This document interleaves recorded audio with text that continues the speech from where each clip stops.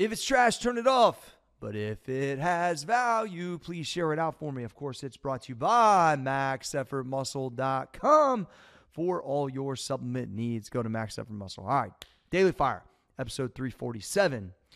This tweet says, be optimistic and set expectations on yourself and see what happens.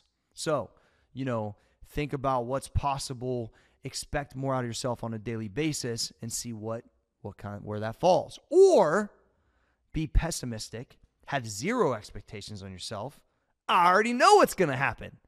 You're not going to get what you want. So I think it was somebody tweeted the other day where they were like, look, life is hard, right? It's hard to work towards a major goal. It's also hard if you have no goal.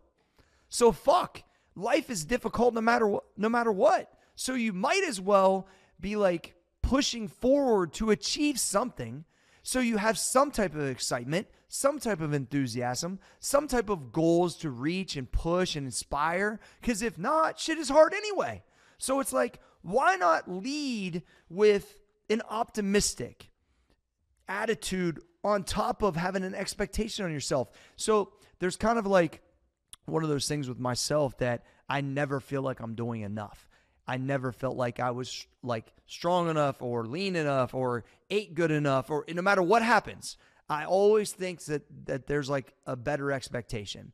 My expectation is also to win, and it doesn't always happen, but I'm trying to put myself in the best possible position to fucking win because my expectation is so high. So in those early morning hours where there's no cameras outside of when Trey's capturing it early and whatnot, like my expectation of the stuff that I'm studying, the things that I'm pushing at, the conditioning that I'm doing, the training that I'm doing, like all of that shit is extremely high.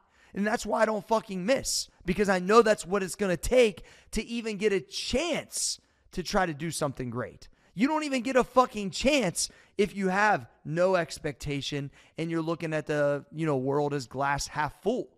And so the reality is, I think a lot of people fall into this kind of vortex of pessimistic attitudes, and they don't really expect a lot out of themselves. And they're the first people bitching why nothing's happening to them.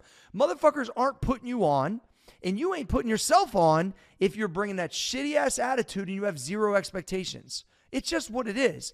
Now, the flip side, if you're pushing, you're optimistic, and on top of it, you're expecting a lot out of yourself, you're going to get a chance for someone to kind of give you a thumbs up, maybe help you out, or at the end of the day, if you're relentless enough, you put your fucking self on. You put your fucking self on because people start to take notice that your expectations are at that level. And if you can continue to do that consistently, it changes everything. And so when you're watching this, you're probably thinking, man, which version of this am I? Or am I somewhere in between? Am I really expecting enough out of myself? Should I be expecting to train every day in some capacity? Should I be expecting to work my mind every day in some capacity? Should I be starting like a side project because I don't necessarily like my job? Like, are you asking enough of yourself? Are you, like, at the end of the day, are you asking enough of yourself? And then on top of that, do you have a clear vision or goal or something that you're trying to accomplish? And you have to be just around that thought. You have to think that it's fucking possible.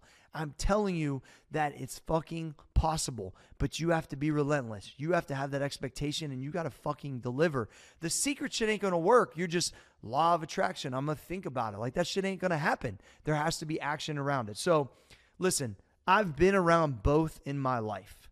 And I would say maybe even earlier in my life, before I understood, I could have been more on that negative side because a lot of things around me were negative. And then when I started to understand, honestly, when I read Education of a Bodybuilder and I was reading the Arnold Encyclopedia and I started reading about him and Franco, I started seeing how positive those things were when I was young, because I have no internet, right, in the 90s. And so it's one of those things where you start to realize, well, what's the bright side of this? What's the optimistic side of this? And then what should I expect out of myself so maybe I get a chance to take part in that? So, Daily Fire, optimism, expectation over pessimism, and no expectations.